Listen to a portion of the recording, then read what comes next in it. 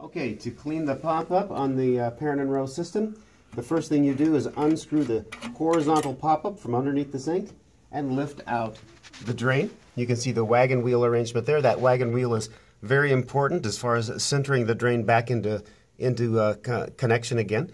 If you want to do a little bit of extra, you can actually set this down, pull out that horizontal rod, take a paper towel and stick it down in here, swirl it around a little bit, and that takes out a lot more of the debris. Then when you get ready to put the whole thing back together again, it does require you to be a little bit tricky, because you've got to be able to square up the pop-up rod to the rod that's going, the horizontal rod that's down below. You may have to fish around a little bit, but eventually you can get it back into place.